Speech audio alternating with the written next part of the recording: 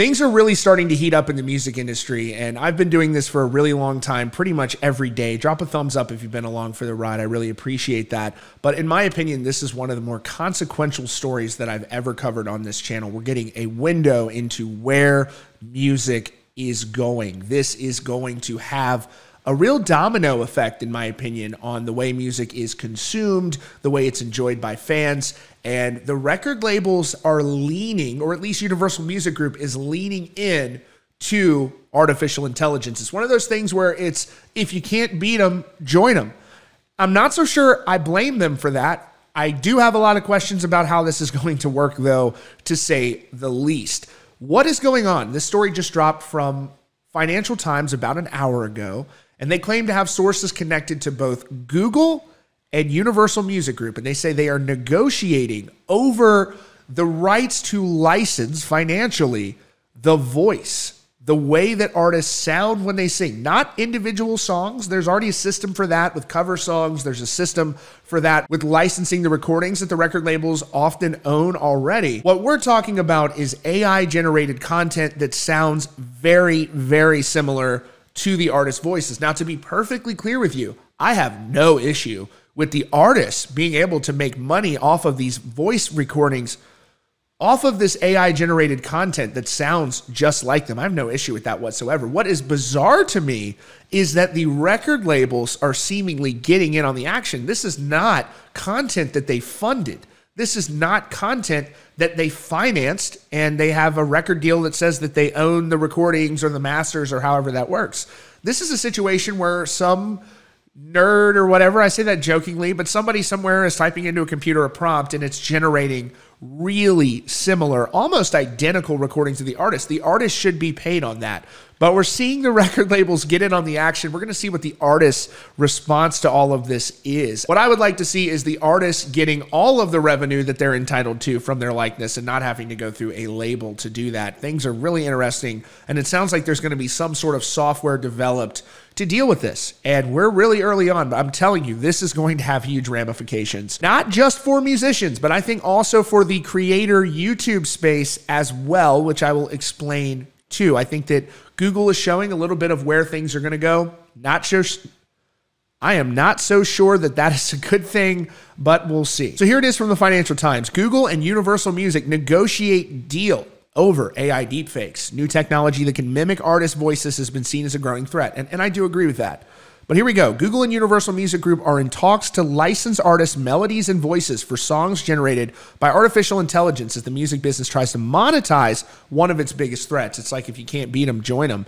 The discussions, confirmed by 4 people familiar with the matter, aim to strike a partnership for an industry that is grappling with the implications of new AI technology. And folks, this is a real problem.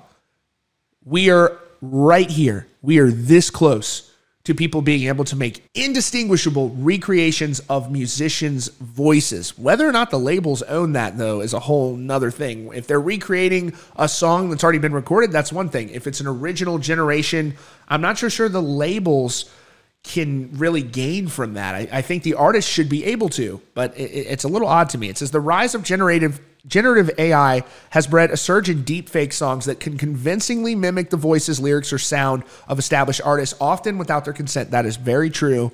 Frank Sinatra's voice has been used on a version of Gangsta's Paradise. There's a ton. There's like Kanye Western, where they're doing country music versions.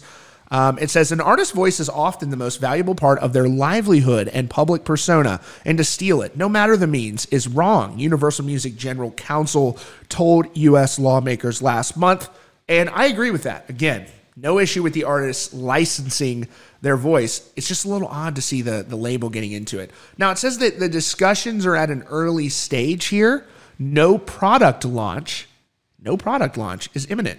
But the goal is to develop a tool for fans to create these tracks legitimately and pay the owners of the copyrights for it, said people close to the situation. Artists would have the choice to opt in. So that answers that question. The artist will get a choice as to whether or not they participate in this marketplace where you can take a voice of a band and go, make it sound like this or make it do that. There are so many questions, though, what happens, and this is a very real possibility, what happens if someone makes a version of a song that's original using this artist's voice that went extremely viral and may overshadow some songs in their catalog? Is that possible? Yes, it absolutely is possible. Is it possible for bands like Metallica and things like that? Maybe not. But there are many bands where the possibility exists for someone to generate a song using AI technology that could potentially go so viral it overshadows. Are fans going to request them to play these songs in a live setting? How does all of that work?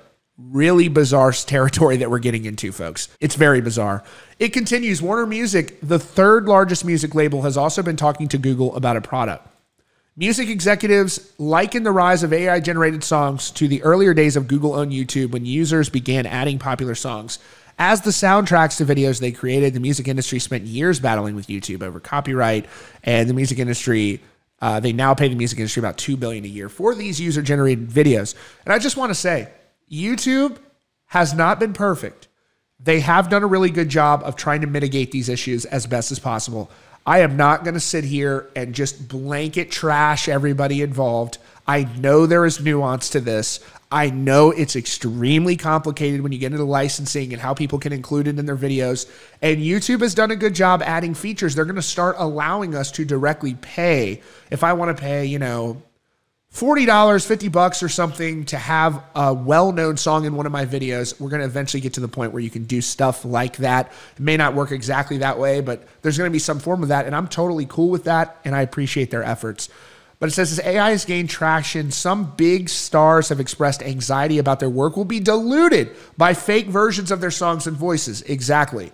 What happens if one of these fake versions that sounds really good, and some of them will, a lot of them will, what happens if it overshadows their work? It says the issue was thrust into the spotlight earlier this year when an AI-produced song mimicked the voices of Drake and The Weeknd, went viral online. UMG, home to Drake, Taylor Swift, and other popular musicians, had the song removed from streaming platforms over copyright infringement, which I do agree with. Drake in April slammed another song that used AI to mimic his voice, calling it the final straw. Rapper Ice Cube has described such clone tracks as demonic. Other artists have embraced the technology. You have artists like Grimes. There are a lot of artists out there that do also embrace this. She says, there's some good stuff, she told Wired Magazine this week. They're so in line with what my new album might sound like. It was sort of disturbing. On the other hand, I'm like, oh, sick, I get to live forever. I'm into self-replication. The chief executive of Warner Music on Tuesday told investors that with the right framework in place, AI could enable fans to pay their heroes the ultimate compliment through a new level of user-driven content, including new cover versions and mashups. He added the artists should have a choice to opt in. There are some that may not like it, and that's totally fine. And I agree with that entirely. I would say that maybe most probably won't like this when you consider the fact that, okay, so let's just put it this way. If I want to do a really good AI-generated version of an artist band, and I pay them for that, can I also go shoot a really good music video? Can I shoot that music video, and can that music video go on to get 5 million, 10 million views? Yes, it can. Can I put it on Spotify? It sounds like you can. It's getting really crazy. There's a lot of, can I make a lyric video? I'm telling you, there are a lot of questions that come along with this. This is not settled. And I want to say this too. I think that maybe the record labels are doing this so they can have an idea of which artists are opting in, and then they can take action when people are doing it for artists that may not. And so again, I'm not going to sit here and just blanket trash this idea. I know that it is very complicated. There are a lot of layers to this. There's a ton of nuance, but there are ramifications for this, and it's going to transform things. And also, folks, it does look like YouTube may be leading in to some of this AI stuff. It really does. And what does that mean if that is true? What would that mean for the creator economy? Is YouTube going to allow there to be channels of just AI created fake bots that are, hey man, what's up today? And it's AI. I don't know. It says for Google, creating a music product that could help the company compete with rivals such as Microsoft, which has invested $10 billion into OpenAI, which is ChatGPT. ChatGPT is crazy, mind-blowing stuff. They've integrated into Microsoft's Bing. Universal Music in April urged streaming platforms to prevent AI services scraping their songs without permission. I don't have any problem with that. Lyor Cohen, a former record label exec who leads YouTube's music division, has been working on the project for Google, according to multiple people familiar with the matter. And so Google previewed a music generator of AI. They have a feature where you can type in a prompt and it'll make a song. I've tested it a little bit. It's not that robust yet, but it's going to get there soon. It's going to get real interesting real fast, folks, here in the music industry. The good news is there are good takeaways. There are some potential bad takeaways. Overall, it's just interesting. The good takeaways is that the artists are going to be able to opt in. When I first read this, I'm like, are they just doing this without people's permission? No, they are not. So I have no problem with any artist who wants to be a part of it being a part of it, and any artist who doesn't want to be a part of it not being a part of it. So it sounds like this is a way for them to determine who wants to be a part, and then they can defend the artists who want nothing to do with it. So in that sense, it's not really a bad thing, but I would be very cautious if I was an artist that somebody wouldn't make a viral song accompanied with a real good music video or something. How much of this could devalue people's catalogs? I would love to know that, folks. I don't know. It's getting pretty crazy. Let me know what you think in the comments, and be sure to hit that subscribe button for the latest news and updates from Rockfeed.